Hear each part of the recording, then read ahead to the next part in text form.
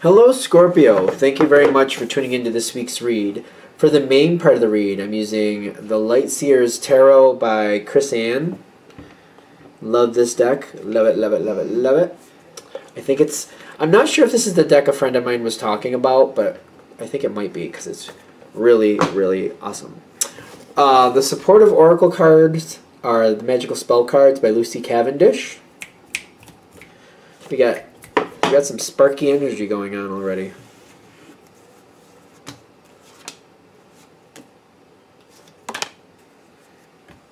Alright, are we pulling from the bottom of these decks? Alright, so we're pulling from the bottoms of the deck. I don't know why, but we'll do it.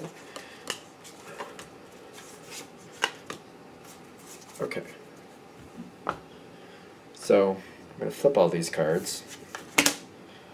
So, there's something, like, when it does this, I feel like they're kind of like, we have a specific thing we need to say. We need this to be, like, right on point.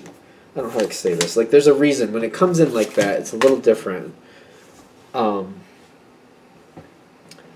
almost like it's not expected. This is completely unexpected. This is an energy, like, they're saying be ready for this. Just in the sense of, like, life is going to throw a curveball at you at any moment. Just be ready to catch it. Just be ready to catch it. Just realize it's coming. It's kind of like, where's it coming from? From some direction. Just realize sooner or later a curveball in the next couple weeks is coming your way. You got the Queen of Wands on your side. You should be feeling pretty good when this starts. You're in your power. You can handle life. Whatever life's going to throw at you, you got it. There's a sparky energy here. I love the Queen of Wands energy is a great energy. And I love, love, love how they're depicting it with this beautiful lady. Like, perfect. Like, that is the awesome energy of the Queen of Wands. Like, she's second to none. She is second to none. She has her own strength. For some reason, I feel like it's necessary for me to note, when I read tarot, the king and queen are equal. One does not outweigh the other. They are equal. And she is in her power. She's sitting there enjoying life. She doesn't need to prove anything to anybody. I don't have to stand here. I don't have to be on a throne. My energy speaks for itself. I don't need to prove to you that I have strength. I clearly have strength. And that's her energy. She's not putting power over anybody. She just has it. It's obvious. She's very strong, very beautiful. It's just very obvious. And when I'm getting this energy, this is the energy you're admitting. Kind of like, I'm in my power. If you want to try to mess with me, well, good luck, because you're not getting far. That's the kind of energy you got going on there. You're feeling good. You got the joy card. You got the true love come to me, which kind of like, there's things in life, you have goals. You're heading towards these goals. Things look like they're heading up the way you want them to head up. You're letting go of things that aren't working out, and you're going towards new beginnings. This is all coming in all at once. Whatever's not working, well, bye-bye. And what you want, you're heading right towards it. You seem to know what you want. You're going towards it, and you're off and running for it. I love this card, too, by the way. I just love the fact that there's a motorcycle on the Knight of Swords. I just think that's so cool. You got your thoughts clear, your direction clear. Boom. There you go. You know where you're going. All right, this is great. Okay, now, you do have your sights on where you're going. One card just decided to come in upside down, although it's kind of cockeyed. So I wouldn't say it was upside down, but it's definitely not right side up. And this is the Knight of Cups. Now, if you look at him this way, very dapper, like, if you know who Freddie Prinze Jr. is, kind of has that feel to me, which is a good energy in my opinion. I don't think he's a bad person. I like him. I don't know him, but from what I see on TV, I think he's a good enough person. Clearly has a beautiful wife, Buffy the Vampire Slayer, Sarah Michelle Gellar. I don't know why we're going down that road, but there you go.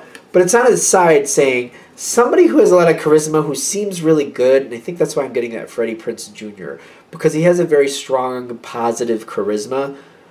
But when this person comes around you, or they're talking to you, it's kind of like, they may be a little bit negative, but they may act like they're negative for your benefit. This is somebody who, like, they might point out the negative and then just, like, they may talk in ways that like seem to go to your benefit, that I feel like they're trying to derail you. But they're talking in your language. Like, how do I mean this? Because I feel like they're empathizing with you and they're slowly sneaking it in. Kind of like, oh, isn't that great? Yeah, I see where you're going. That's really cool. As long as this goes right. I mean, sometimes that goes a little, but you're prepared for it. It's fine. I mean, if that does go that way, you could always do this. I mean, if you need to do that, you could like pull these resources together, and that's how you can make that happen. I mean, if you need to make that happen, I could help you. I mean, if you're a little nervous about it, I could help you find a different way. I mean, the different way to do it would be this way. Like they're a little sneaky, they're a little sly. They're like throwing in a little bit of self-doubt there, a little bit of sprinkle of self-doubt there.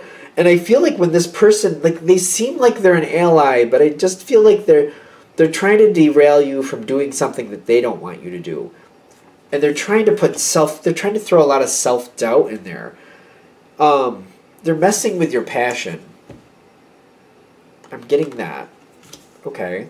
This gives you a moment to really think about it. Kind of like, okay, wait, what? What do you mean things go like that?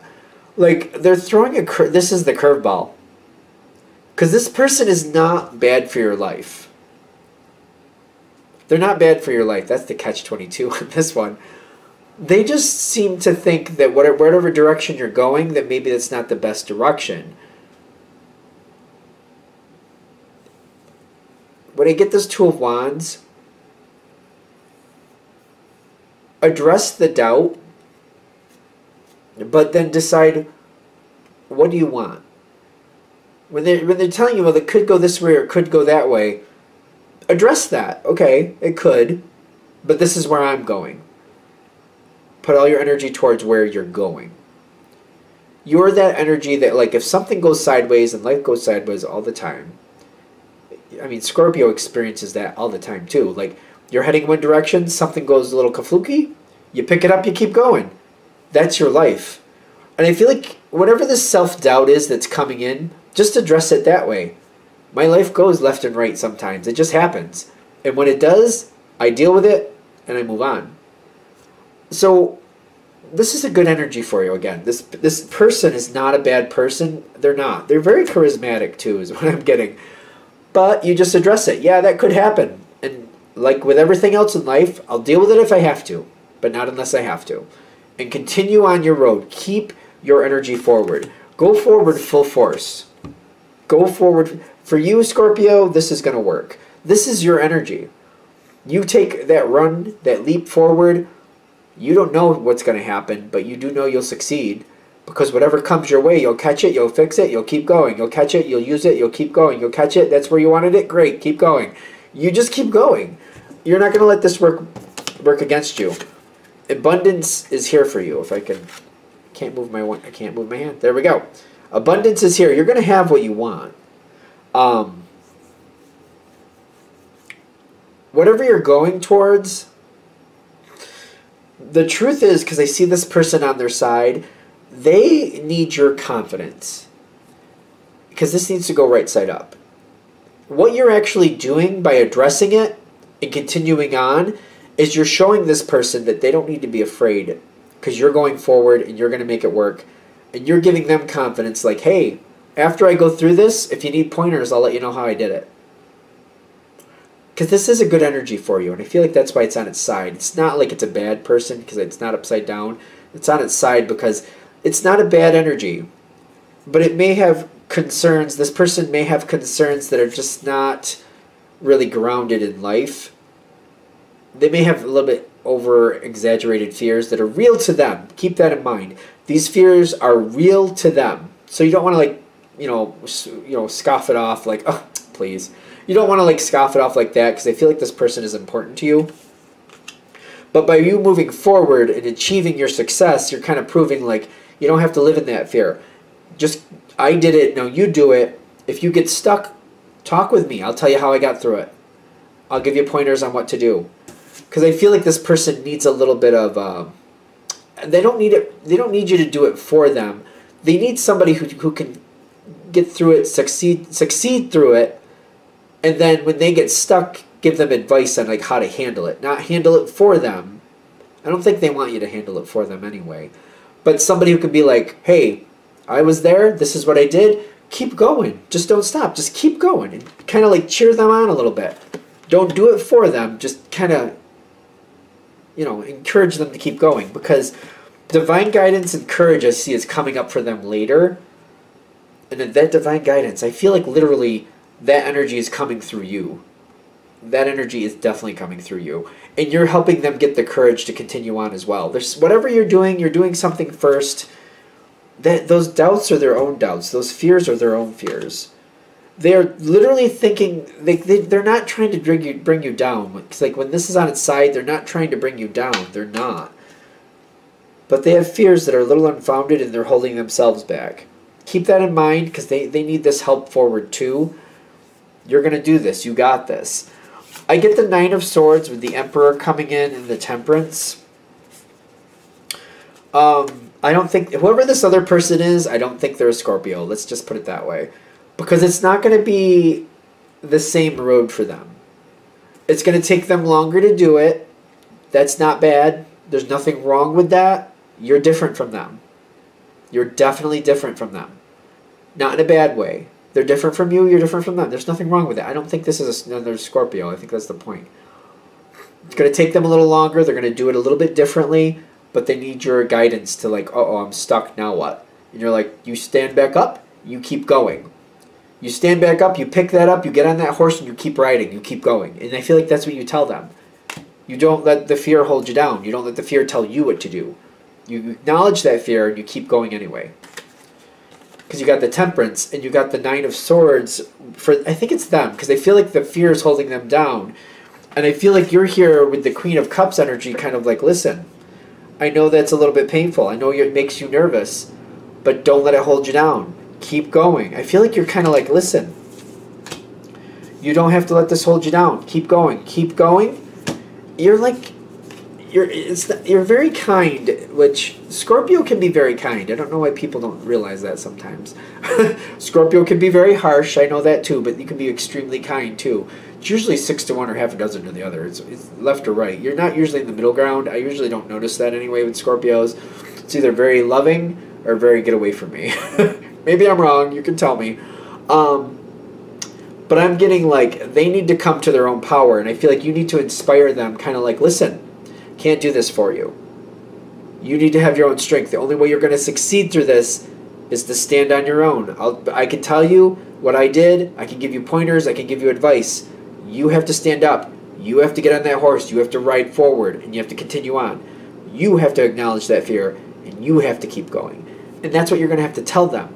Kind of like, that's what I do. That's how I got here. That's how I got this far. You're giving that information in a very loving way. Kind of like, I did it, and I'm not saying we're the same, but I see in you what got me through it. And I feel like that's what you're giving to this person. Like, you see that quality in them. They're not, I don't think they're a Scorpio, but you're like, I see that drive in you. I see that determination. I see that heart, that beauty in you. And I see that energy coming through. You can do it. Won't work out exactly the same way it did for me, but it still will work out. I see that the most important pieces, those essential pieces, you have that. Stand up, get on that horse, keep going, address the fear, and keep going. You're going to be happy with this outcome.